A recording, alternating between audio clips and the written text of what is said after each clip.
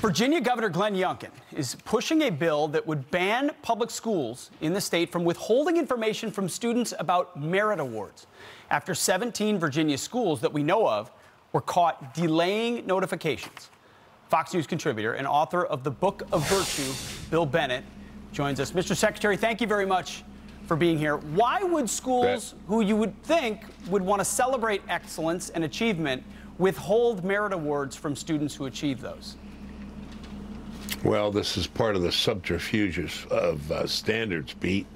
Not done by aliens, by the way. This is done by our own people, but people who are committed to a very different agenda.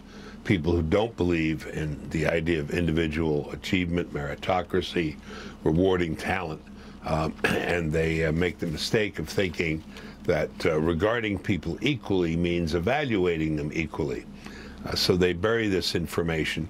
This can be information valuable to getting college admission, scholarships, and just a matter of pride, you know, recognizing that your kid worked hard and is a National Merit Scholar. It's a big deal.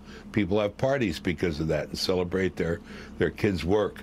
But I don't have to tell you, this is part of a nationwide effort to undermine the school system, to put in place of American ideals, ideals much more like socialism and communism, and parents need to be very alert. For sure. Equity means tearing down those at the top. Is there also a funding aspect to this? Schools want to withhold it because if they look like they're performing more poorly, there's more money attached to that?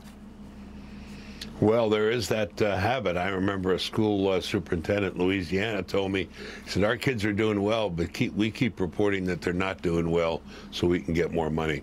And that's obviously a problem.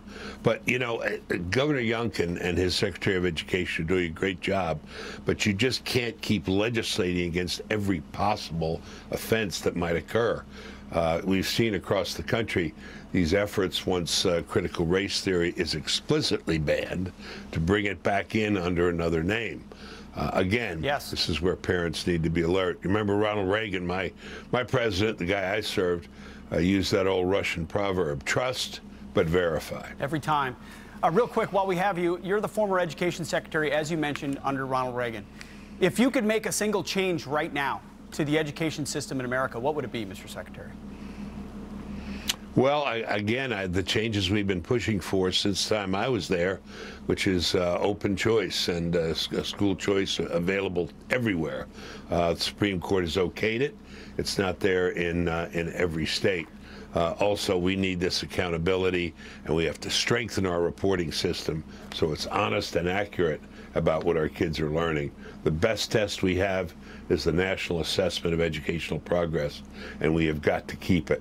But boy, the job for parents gets tougher and tougher in this system. But, you know, the schools matter. And if we can get the schools on the right track with the right standards, telling the truth, that can mean a lot to the future of our country. But if we don't, we will have students coming out saying socialism is better than capitalism, which they're doing for the first time in American history. If we don't, we lose our country. Secretary Bill Bennett, thank you very much. It's a matter of losing our country. Exactly right. God bless you, sir. Thank you, sir.